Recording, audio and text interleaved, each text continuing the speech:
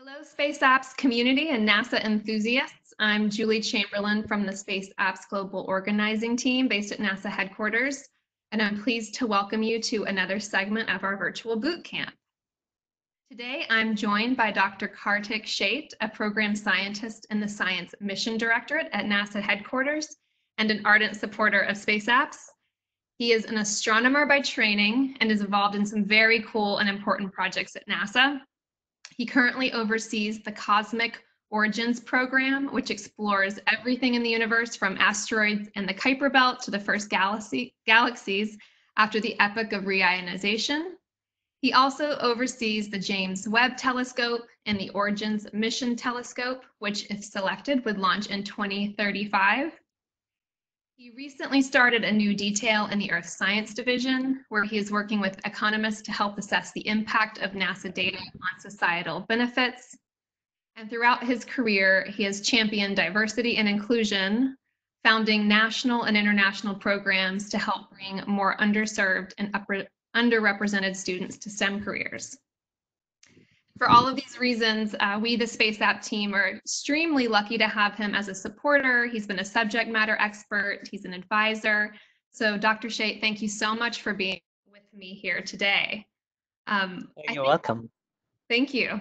I think we'll have you start off just by telling us a little bit about your experience with Space Apps. Okay. I heard about space apps in an Earth Science Division meeting when you all were looking for judges. And, I actually didn't know anything about it because even though I've been at NASA for about 4.5 years, uh, I think I was just not plugged in. And I'm kind of kicking myself because I wish I'd heard about it earlier. Um, and so I decided to volunteer to be a judge. My boss was very serious about saying, well, this counts for astrophysics and not earth science, even though you're spending half your time in earth science now. So I think that I was really glad to be able to serve as a judge for the competition last year. I actually ended up judging all the competition while I was on vacation in Hawaii. But it was so much fun. So it didn't seem like a chore at all. Yeah, we're so glad to have you. And we had over 2,000 projects last year. And as people know, we have a whole judging process that narrows it down to the really top projects. And something I'm always curious with when I talk to NASA subject matter experts who are involved in the review process, I always wonder if there were any ideas or projects that stick out to them afterward. Yeah, I mean, for me, first I was blown away that people could create such incredible projects just in 2 days. I think the whole concept of a team coming together and developing, looking at a problem and kind of taking it all the way through a solution is just mind-boggling how much talent there is out there. And I think it's awesome that most of the teams are really unfettered by any boundaries. So I think they have really inspirational out of the box ideas. So last time when I looked at some of the projects, I remember there was a team, I think in Philippines, and they had a project called ADIS or something like that, where they were going to use their science data to track mosquito habitats and try to figure out a way to improve the health in their country and save lives. I mean, that's incredible. It's not something that most scientists working with NASA data for research might immediately think about. So I thought that was really great. I remember another project.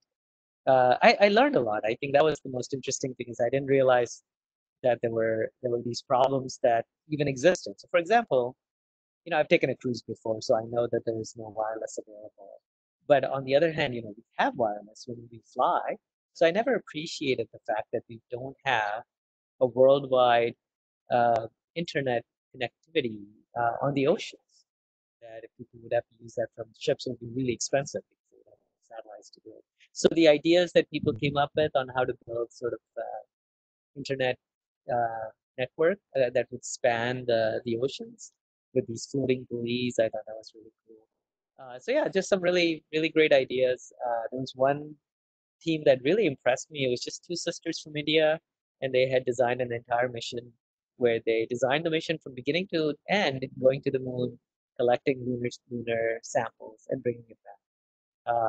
And I was just blown away by their engineering know-how and the fact that it was just two of them. And,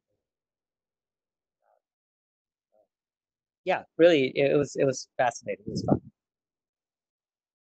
Great, thank you. That's wonderful. Yeah, you mentioned just participants only having the 48 hours, but despite that, just the very creative solutions. And I know a lot of NASA personnel who are involved in writing these projects really see writing the challenges as a way to get the word out about a certain problem or issue. So it's cool to see that even our NASA folks are learning from the challenges as well.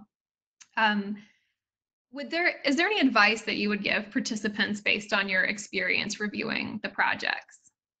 Yeah, I mean, I think the key thing, I judged the projects fairly late in the how the judging is done. So I was judging the finalists, right? So it'd be worthwhile also hearing from judges who judged all the entries as they came in.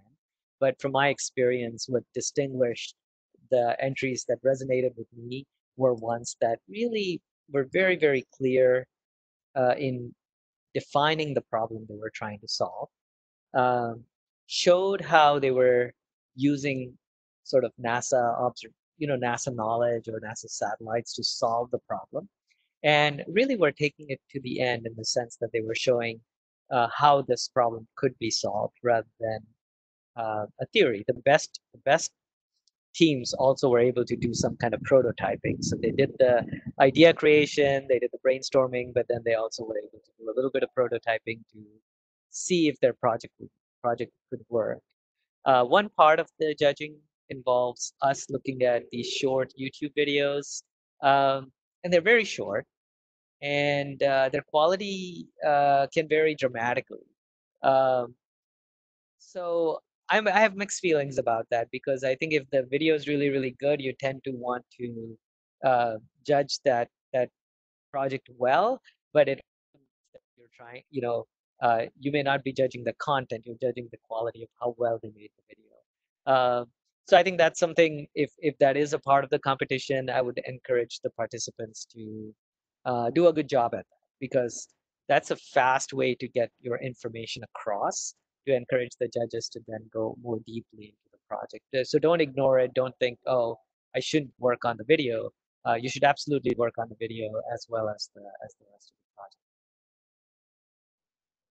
Yeah, that's a really interesting point. And for everyone out there who's going to be participating in the Space Apps COVID-19 challenge, the requirements are going to be a little different for this challenge, and we'll see going forward. But it's interesting you mentioned the video, because that's not required this time at the beginning. So, but I think your points are still spot on. We've got a part of the submission page where we ask people to demonstrate their solutions, whether it's providing a few slides that show how this actually works, how it would be implemented. They can provide a short 30-second video, so they'll still have that opportunity. But I think your points are spot on about really paying attention to the storytelling aspect and the presentation aspect, regardless of the video. So that's a great point. Yeah, if you use slides, it's a great way to try to communicate your solution, the problem and the solution to the judges and the world, because a slide forces you to be concise and to the point. And more so when you make your slides, my advice to the participants would be try not to fill up more than um, a third to half of your slide with words, because words are just not as impactful as a people say a picture is worth 1,000 words. So I would try to capture what you're trying to say graphically as well as in succinct words too. Thanks for that. I know we've been getting into the nitty-gritty a little bit in terms of preparing participants to submit their projects and make a case for themselves, but I want to back out for a few minutes and think about how Space Apps fits into the vision and mission of NASA, because you've been involved in and exposed to a variety of divisions and initiatives. So how do you see this, this Space Apps initiative fitting into all of that? Yeah, I think that the hackathon model is a fantastic way and fits into the NASA mission really well of exploring the unknown, exploring the universe, and trying to find answers to questions that nobody's thought about. Private industry is not thinking about it. We're pushing the frontiers of technology and knowledge. In the Science Mission Directorate, normally when we try to find answers to questions, we issue a solicitation, and typically it's universities and professors and centers, sometimes corporations or nonprofits that will put in a proposal that may be as long as 15 pages or longer. You say, we will use this money for 3 years to solve a problem. Well, that only gets a small percentage of the world involved in getting their hands on NASA data and converting, extracting the knowledge from it. What space apps and hackathons like that do is really engage the world in a proactive way, in a very different way. It's throwing away the boundaries of what a proposal solicitation call might be. It's engaging people who normally don't want to spend 3 years necessarily working on a research project. Maybe they will in the future, but it's a great way of bringing a very concentrated effort from a very diverse group of people who normally might not get involved or in a NASA solicitation to look at some of the issues that NASA is looking at. And like I said, some of the problems that I mentioned, the challenges I saw being solved were fantastic. And it's just amazing that people came up with such inspiring, creative solutions. And it was because they came from such different backgrounds and different just such a diverse group of people from around the world plugging in to try to solve a problem. I think that's the strength, right? So, for example, for a NASA solicitation, people from foreign countries cannot apply. Typically, they cannot get the funding. They might be co-investigators, but they won't get the funding from NASA to solve. And hackathon really just engages everybody. So I think it's fantastic. It's a great way of really helping NASA in its mission to explore new technologies and do new science. Thank you. That's really interesting to hear your perspective on that. Um, and not to keep you too much longer, I'll jump to my last question here. And that's that this year, you're going to be an advisor of sorts for Space Apps regarding issues of diversity and inclusion, which I mentioned in your bio you have a history with. And we on the Space Apps team already have been working on this for several years, and we're looking to focus on it in 2020. And so I have just a couple questions around that. One is, why is it important to have women, people of color, women of color in initiatives such as Space Apps? And second, how would you like to see the program evolve in this area? I think that over and over again, in almost every sector of our population, every sector of industry, academia, we've seen that when you bring a team with diverse and different voices into solving a problem, uh, the end solution is far, far better than if you only had people from the same group analyze a problem. And that's because diversity of opinion, diversity of background, diversity of thinking really lends itself to that creative tension that is needed when you're really trying to come up with innovative, novel solutions that are going to really be revolutionary. And so I think that um, if you don't involve uh, women, you would be leaving out more than half of the world's population. If you don't involve people of color or people from other countries, then you'd be leaving out maybe an even larger chunk of the world in terms of looking at a problem and trying to solve it. So I think that basically you just get an inferior result if you are going with a restrictive or a small group of people, that's not diverse. So I think diversity is really important, but I also think more than diversity, it's really important to pay attention to inclusion and equity. So one can check off a box and say, oh, we had a diverse team.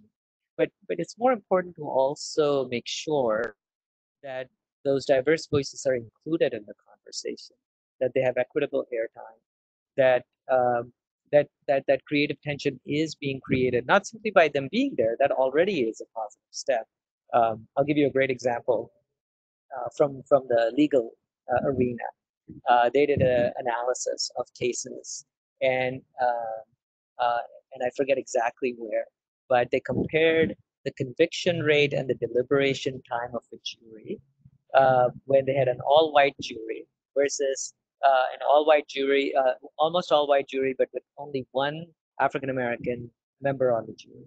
And what they found is that juries deliberated longer, their conviction rates were not as high, and they were just much more thoughtful.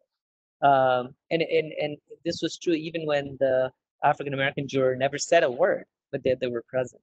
And so we have many examples of this. One can do the research in social sciences about such examples. That in the end, having diversity and then having inclusion and equity in your processes may take a little bit longer for you to get to the end, and then maybe that there is pressure when you're doing a 48-hour challenge, but it will get you a better answer.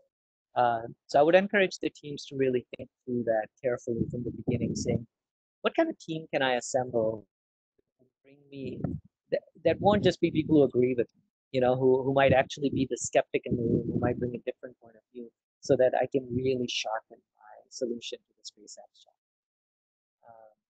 And in terms of what do I want to see change in space apps, I think it's a great. I'm really glad you guys are focusing on this. I'm happy to help in any way in space apps. I think the key thing is to make sure that not just that our teams are diverse, but that we also emphasize the importance of diversity, equity, and inclusion in the evaluation and the judging process, so that we end up evaluating all of the submissions that come in from diverse points of view. So I think because diversity, inclusion, equity are not easy subjects sometimes to talk about, because there is no absolute right or wrong oftentimes, like in physics or mathematics.